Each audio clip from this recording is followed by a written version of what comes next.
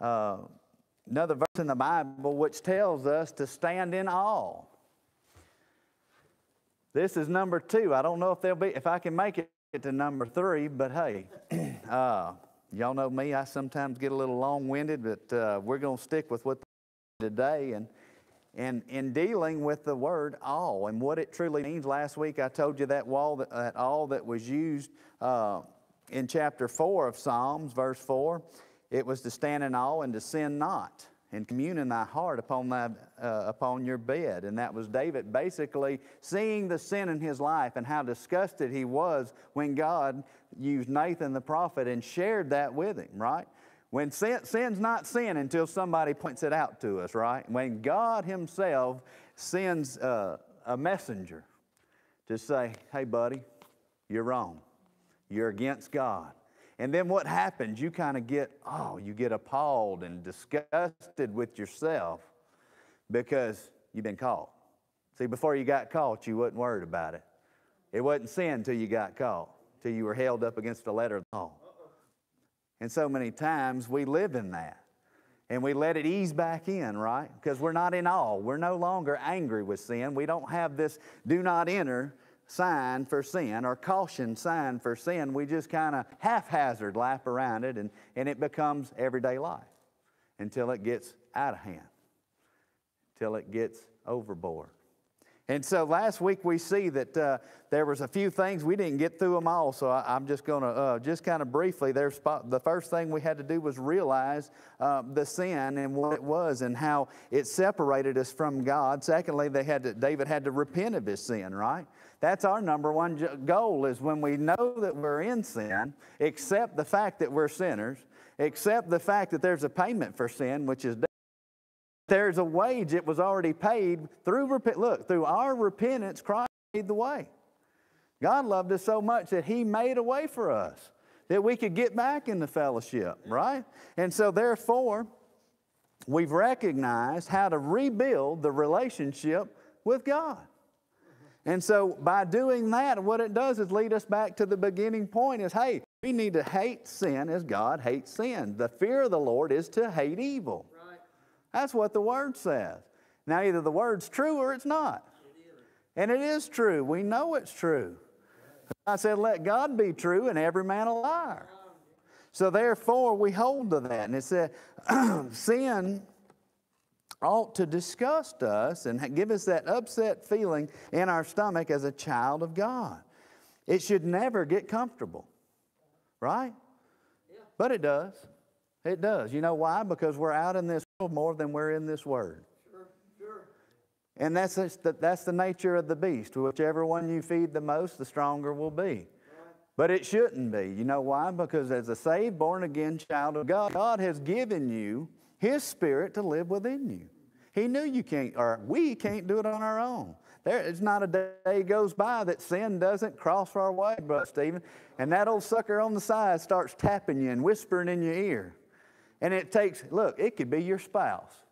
It could be your child. Just to stir the pot just a little hair, right? And the next thing you know, you're falling in. You've done fell off the wagon. You've done slipped into saying something you shouldn't say. And the next thing you know, you've cost your fellowship. Because God didn't leave, you left Him. Amen. But if we have that hatred for sin and that disgust for sin, then we ought to recognize that sin when it's there and move away from it. Things we can do is watch and to listen to see if it lines up with God's Word. If it lines up with God's Word, now you're in good standing. That's right. That's your guideline. That's your plummet. That's your plumb bob. If it's giving God glory or not. Sin doesn't give God glory. No. It wants to rob, steal, and destroy. Amen. That's the devil's job. Is it temporary or eternal? That's easy. Is this going to be right now, happy, fix it, make me feel good right now? Or is it setting up my treasures in heaven for an eternal? Yeah. Anyway. 1 Corinthians 15:34 says, awake to the righteous and sin not, and some that have a knowledge of God, I speak this as your shame. Lastly, you have the responsibility to turn from sin, to realize, repent, rebuild relationships. This week, we are diving in to Psalms 33. And if going through the Bible, you start to pick up, and I don't know if I told you Psalms 33 landing spot, but it's the next place where we find all in the Bible spots. And it's all three are in Psalms 1 and 4, 1 and 33 and 8, and the others in 119. And what we're going to do is hit on 33 tonight. And there's a different meaning for the word all tonight. The word meaning tonight is that fear, that reverence. As a matter of fact, we'll read the text and see what God's trying to tell us. If you've got your Bibles open to Psalms 33, we'll start in, let's just start right there in verse 1. And we'll read down to verse 8, and we'll just pause for a minute. Does that be all right? All right, let's read. Psalms 33, verse 1. The Bible says, "Rejoice in the Lord, O ye righteous, and praise His comely for the upright." It says, "Praise the Lord with harp, sing unto Him with the psalteries and the instruments of 10 strings. Sing unto Him a new song, play skillfully with a loud noise. For the word of the Lord is right unto all His works are done in truth. He loveth righteousness and judgment. The earth is full of His goodness of the Lord. By the word of the Lord were the heavens made, and all the host of them by breath of His mouth. He gathereth the waters of the sea together as a heap. He layeth up the depth in storehouses. Let all the earth fear the Lord. Let all the inhabitants of the world stand in awe of Him." Father God in heaven, Lord, I just thank You for this word, Lord. It is so powerful, and it is life-changing and moving, Lord God, and it's sharper, we know, than any two-edged sword, dividing, Lord God.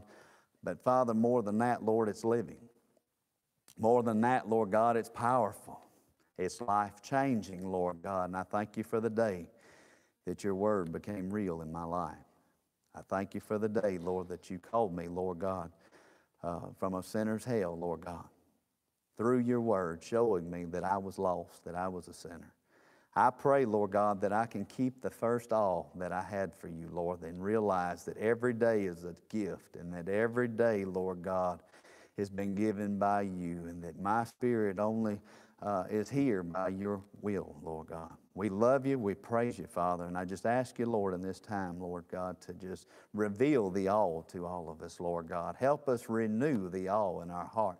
Help us to follow You, Lord God, and fear You, Lord God, with a reverence, Lord, that cannot be matched. Father, we love You. You are an awesome God. Thank You, Lord, for Your love, Your Son, Your salvation. In Jesus' name, amen. Tonight we look at the word all here. If we look at verse 8, it says, "Let all the earth fear the Lord." So He set up that first principle of fearing the Lord. That is to reverence, to have a reverential fear. He is our final judge. If you've ever been at the courthouse on the wrong side, there was a reverential fear because your life was held in someone else's hand. Well, there is a judgment that we'll stand before, right? And we are judged by the most powerful thing on this earth, and that is God's word. It's right, it's truth. It's unwavering. It's not going to change. Why? Because He knows it. He doesn't change. Right? Look at verse... Excuse me. Look at Mama's face. She's rolling. She can already hear it. Look at verse number 4. "For the word of the Lord is" what? Right. Yep. "And all His works are done in truth." Why is that? Because He's God. He's perfect. We look all the way in the beginning of the Bible, and we see that why we should stand in awe. David goes back and tells us, listen, we need to stand in awe for who God is. He's not the old man upstairs. We like to give Him little words, old grandfather time. Some of us use Mother Nature. I mean, not most of the church doesn't, but you know what y'all been in small talk at wards. Y'all know what it's like. He's got a nickname. No, he's God. He's all powerful. He's ever existing. Look there, what? Look, he is it. He said, I am. I am. Present, future, past tense. He is it. He is him. He is he. Right? The Alpha and the Omega. He said to fear the Lord. Who is the Lord? He is Jehovah. He is the pre-existent, the before, he is self-existent one, the Lord God. There is only one that can hold the title of awesome, and he is it. Nothing else. In the beginning, what? God, Jehovah, the existing one. And then we go on through Genesis and you just read just a few more verses more and you get into the creative work of God. And this is where David is steering us. David's saying, listen, like all of us, we get in our minds so busy. I want you just for a second, think about David's life for a minute. Shepherd boy, little ruddy fella. Probably, I always pictured him, Brother Brad, as a little prissy looking guy because the Bible says he's pretty. If you look at ruddy, that's what you see. When you look that word up, it's pretty. He's, you know. But listen, he goes through what? He slays a lion and a bear.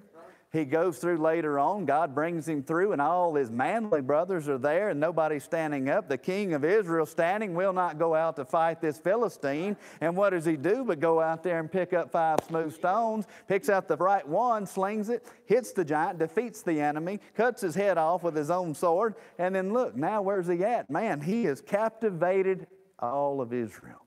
Now he's going through, and he is taking names, taking charge. What happens? He's gotten busy. All right? He went from playing the harp to soothe the king to cutting off heads of enemies, going out and proving to his king that he was worthy and he had one God that was going to do the fighting for him. He goes out and comes back. Now he's sitting, we're going to fast forward a little bit, with all of his might is sitting up in the housetop. And a little bit of sin, Brother Stephen, just slipped on in. And it just took his eye a second. Yeah.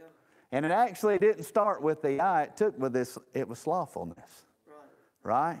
Because he should have been out there in the time of kings warring. But he decided he was going to step back and ease up a little.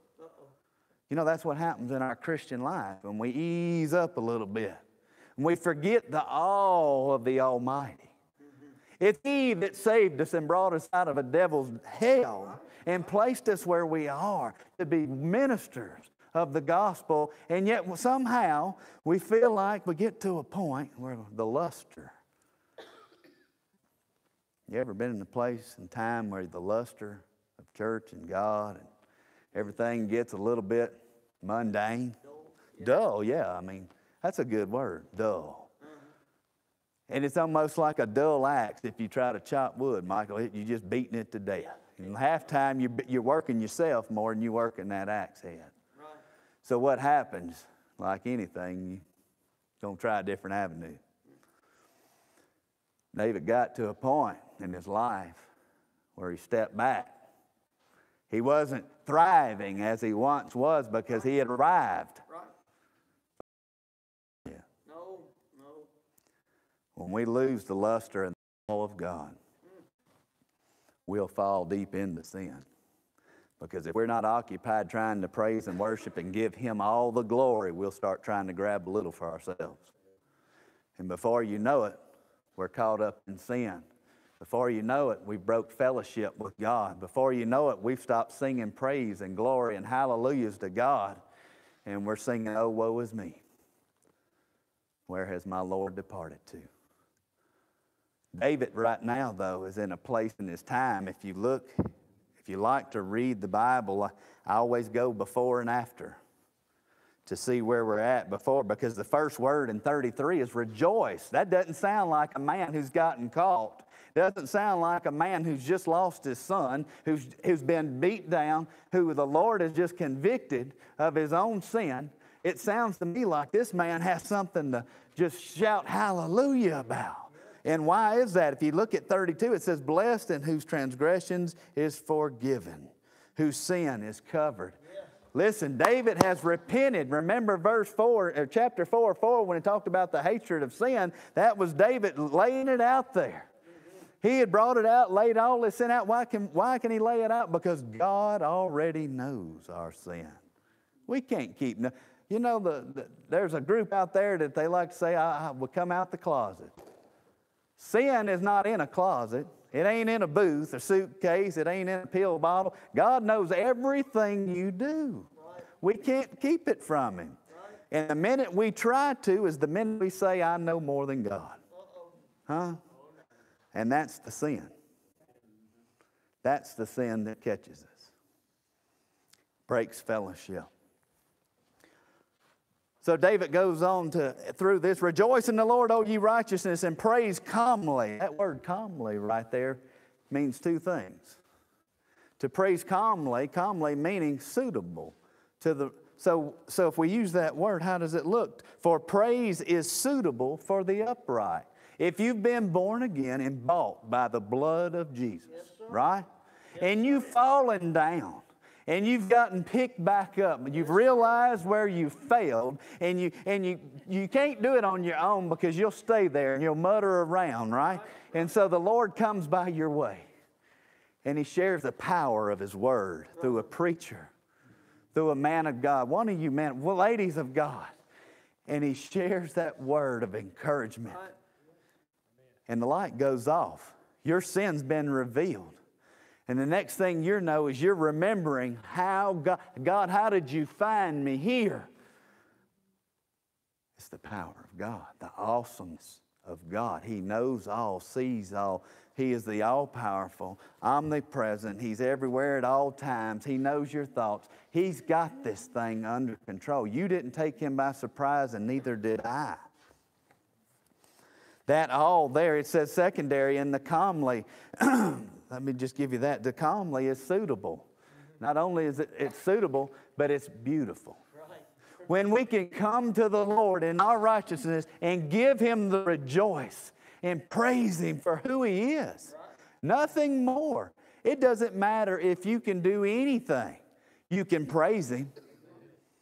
God has given all of us a gift.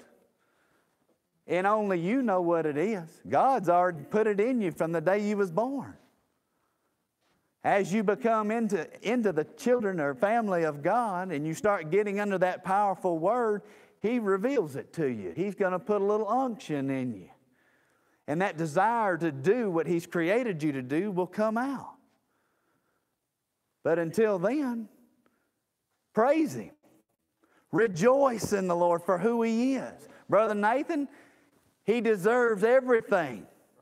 He gave up everything for me. It's a bad shake. It's a bad deal. I told somebody, bad thing I told Brother Brad, I preach a message 4 times, 5 times after I preach it, and I preach it a lot better the next day. Yeah, and it just came up to me, talking about the exchange, Christ's blood for my sin, and I said, I don't even deserve hell for my past. Hell's too good for me. And he said, oh, come on, man. And I said, no, it's too good. If we would think about that and think who God is and what He's done as the ever-existing, everlasting, eternal God, existing one, Lord God, Yahweh, man, would we ever give Him all? Because He's the only awesome being. So we look tonight in some of the things that David's trying to shout to us. I mean, he's not just giving a pep talk here. He's rejoicing. How? Look at the strings that we have up here. You know what I like seeing? When they get used. Right? Man, it's awesome. I mean, when I first came here, I heard Dakota play. And I was blown. I didn't know a piano could play like that, especially from a young little white guy like that. You know, not putting, you know what I'm saying. I mean, that looks like somebody that I've been playing for 60 years, just Liberace stuff, you know. And so it blew me away, but I'm like, that's only God. God's gifted that young man, you know, and then he sings. David saying, listen, whatever's got strings, listen, when David got his hope back, when David got that joy back and he got his all back, listen, the first thing he says is what? Pick up your harp. You go do what you're supposed to do. Give God the all through the gift that he's given you. Listen, be fearful. Look, it can be gone in an instant. The arthritis will set. You won't be able to do it any longer. Find you something else. Give your voice, he says. Give praise unto him. Sing unto him a new song. You should have a new song in your heart. I tell Ty and I share a testimony. When I got saved, 2 weeks in, my baptism rolls around, and my best friend that helped me to church, that got me led there to hear the word. At my baptism, he gave me 2 CDs. And at this time, I was green. I didn't know anything other than old Catholic songs, you know, the Latin songs. And so I didn't know what to expect, but there's a song by Third Day, Born Again. That's my song.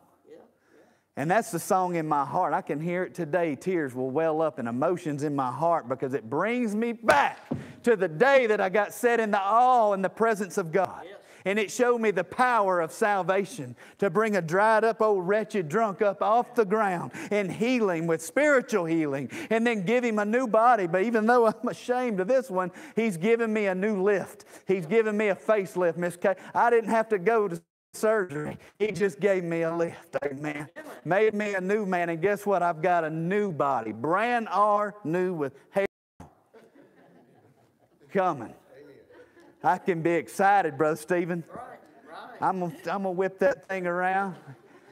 You know, it's been about 30 years, but I'm telling you, Ty's got but the new song is where I want to get you. David is talking about when salvation, redemption is nigh.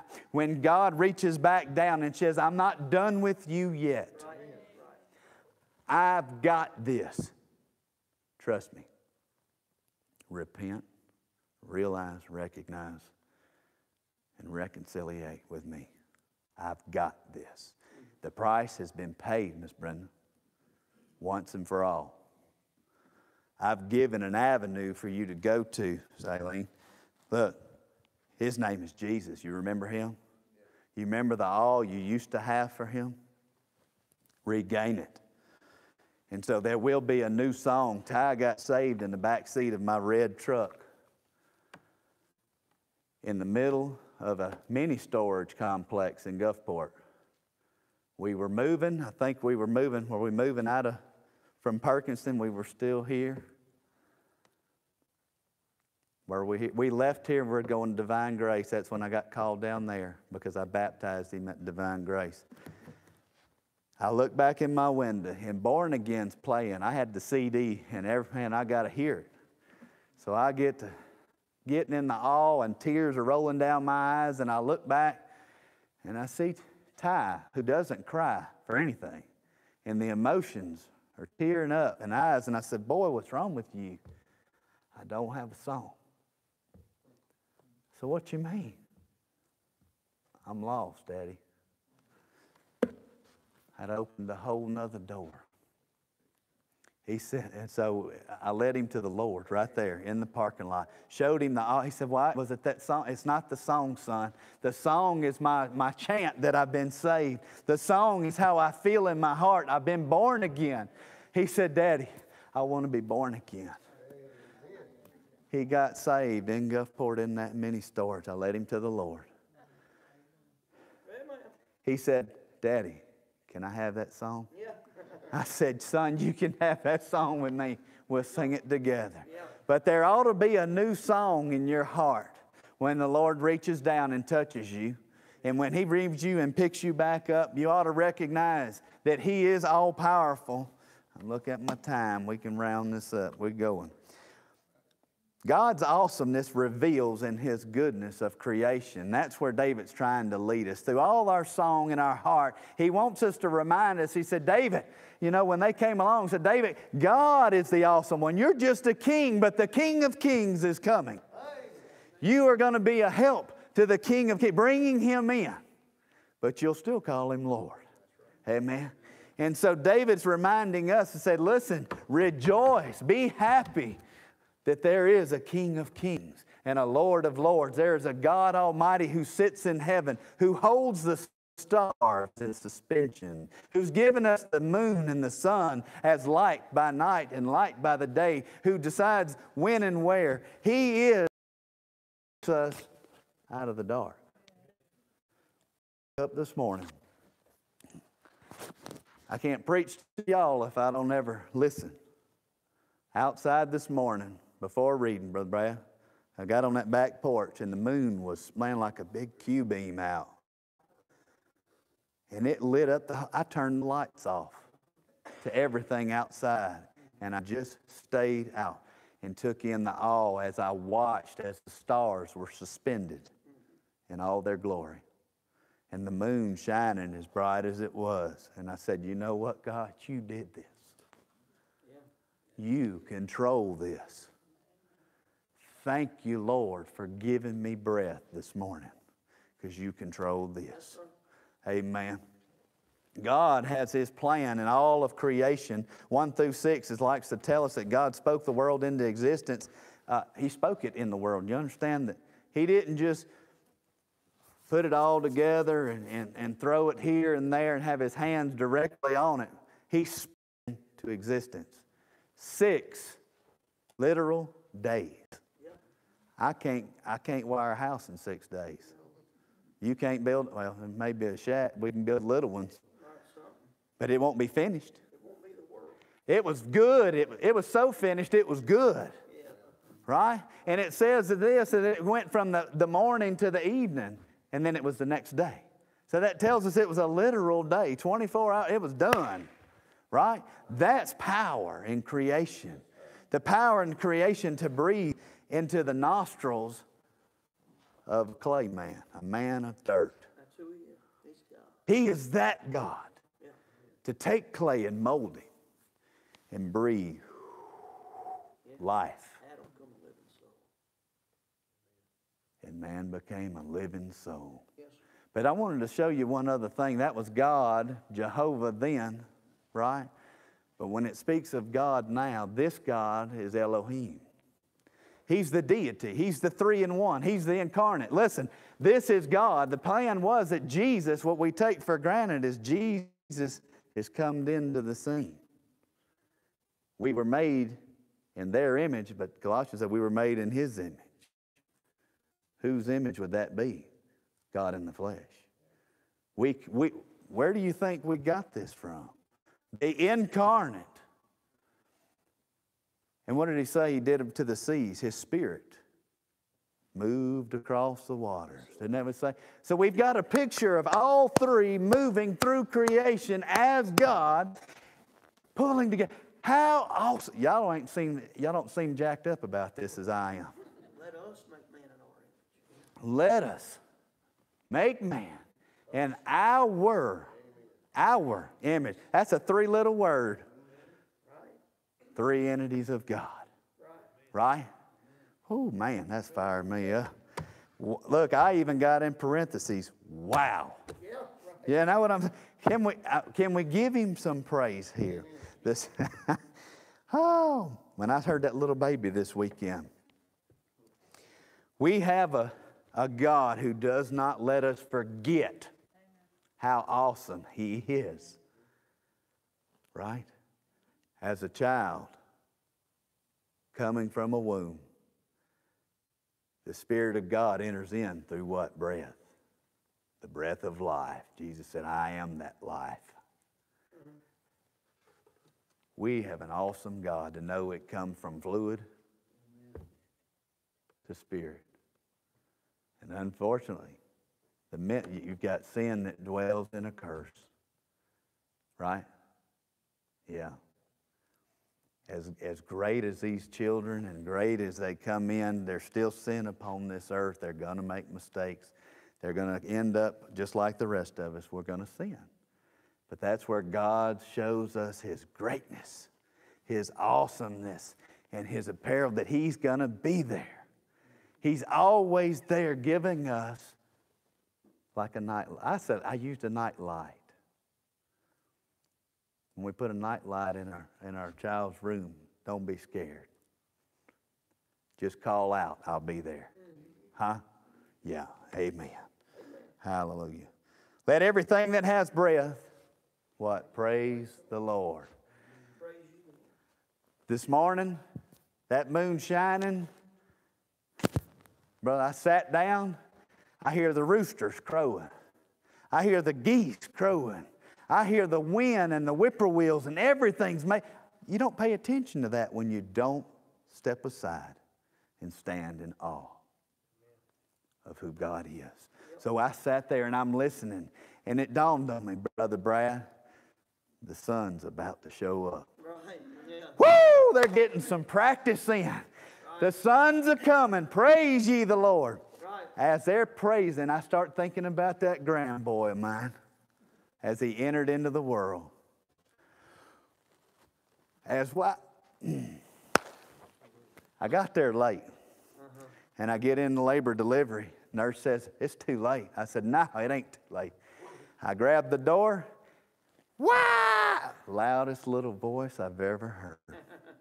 Let everything that hath breath. He came into this world. Praise. We come in praising the Lord. Why? The Spirit of the Lord is within us.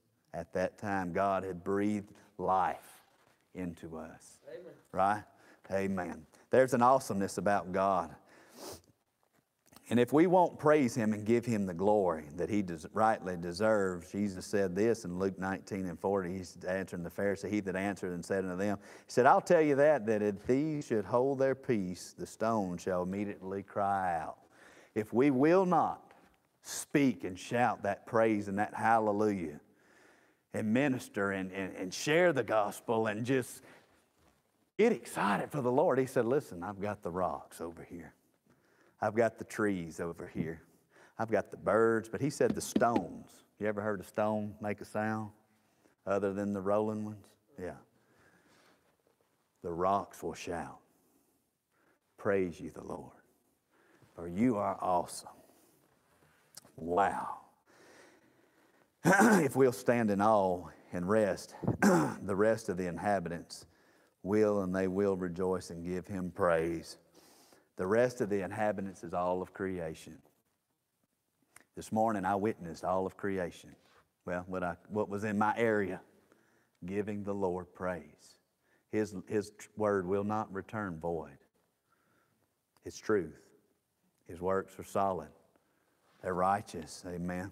Secondly, the God's awesomeness, it reveals His power in His word. By the word, we look at Psalm 33:6. It says, by the word of the Lord were the heavens made, and then all the hosts of them by the breath of His mouth.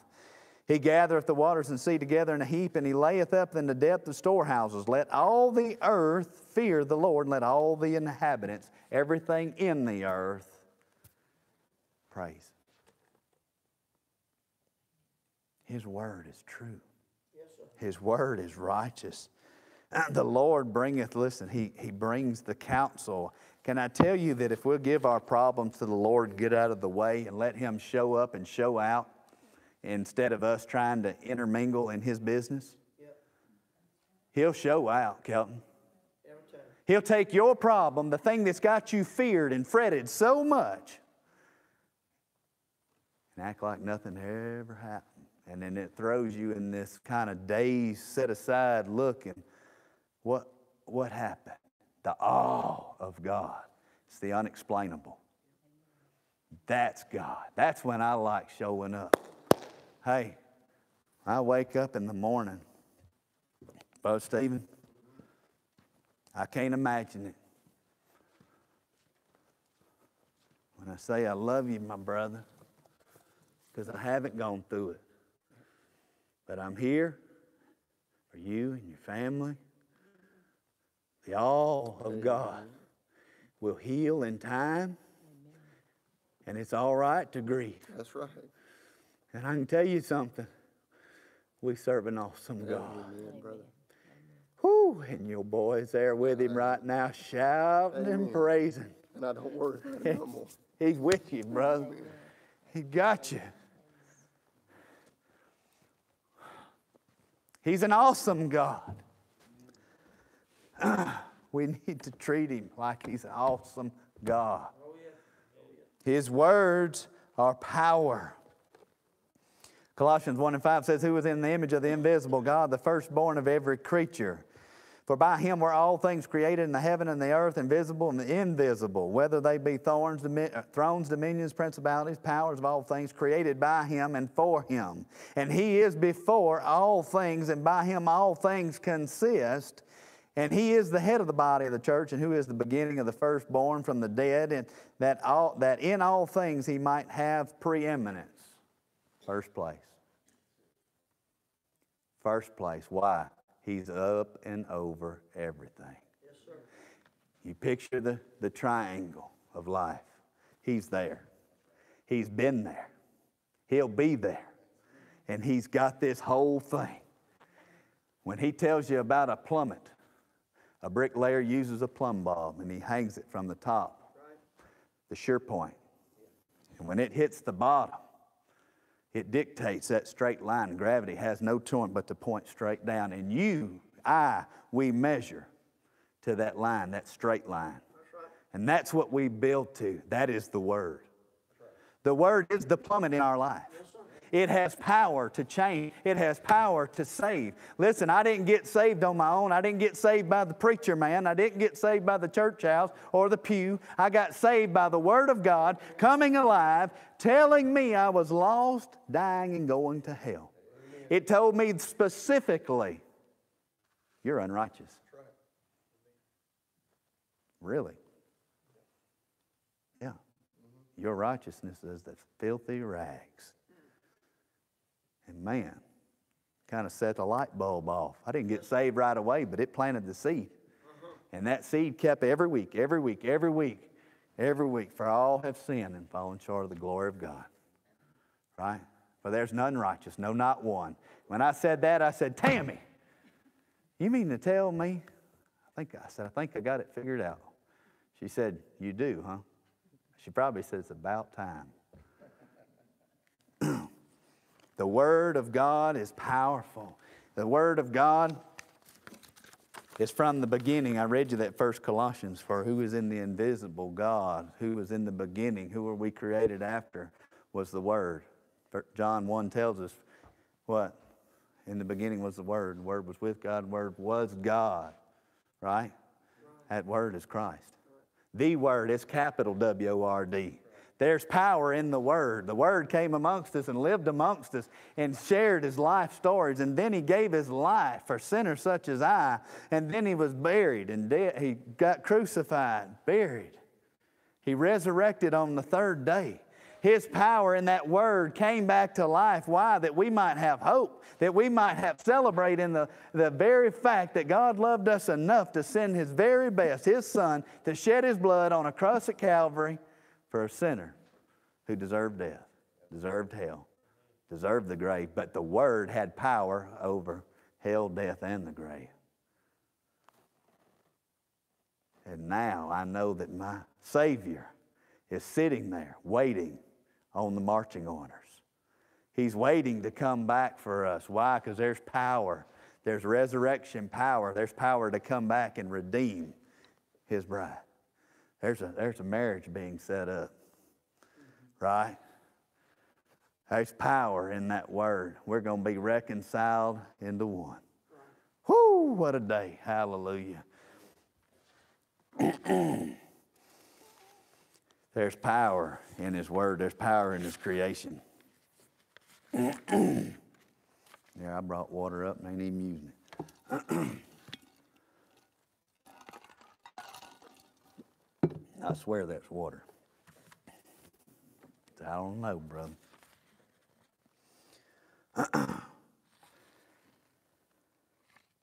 God's awesomeness is revealed through his love of creation, but is also his reconciliation of his creation. His plan was never to let it fail. God doesn't do things just haphazard. That's right. When he created all of this, all of us, there was a plan. Sin entered in, right? I believe it entered in by surprise. There was a redemptive plan all the way back from the beginning. It was worked out. Why it happened, when, and exactly, that's not up to me to know. That's up to him to know. I can ask him one day. You want to know? Ask him one day. Make sure you'll be there. Amen.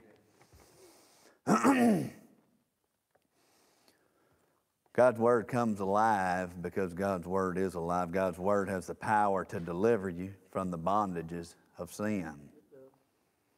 God's Word, what did he say in 14:6? Jesus said this. He said, I am the way, the truth, and the life. No man coming to the Father but by me. He said, I am the way, the truth. The Word is the way. The Word is the truth. The Word is what, Mama? Life.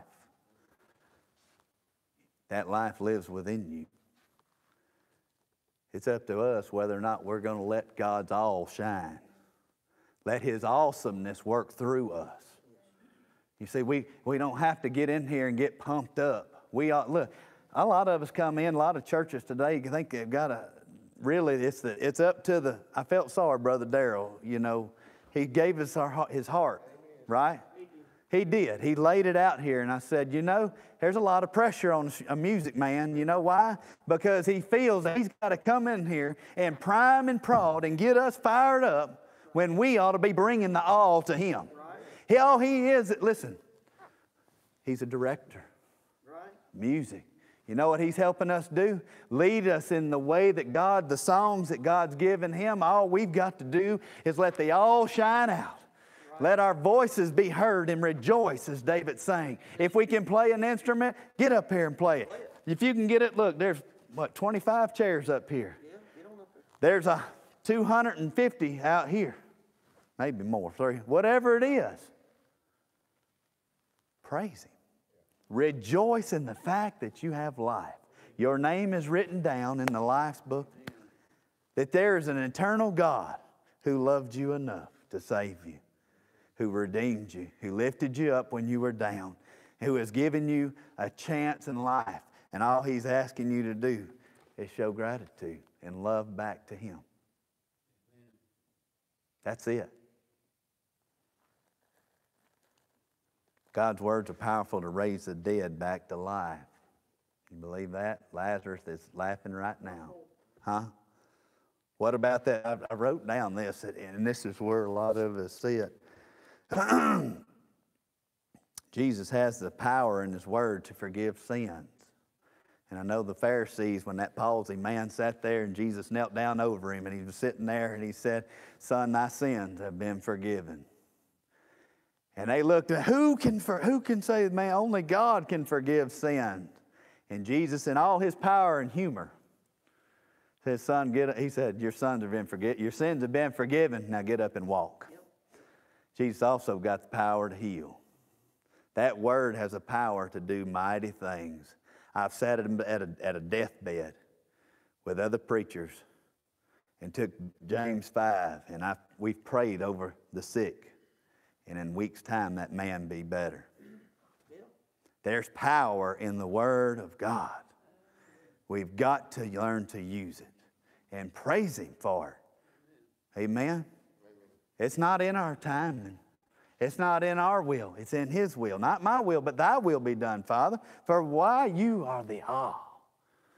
You know, it's interesting that in Yahweh, that all is sitting there present, ain't it? Brother Brad, I'm closing. We have got to get our awareness. Let our awe of God shine through us in everyday life, not just in here. The only way the world is going to see God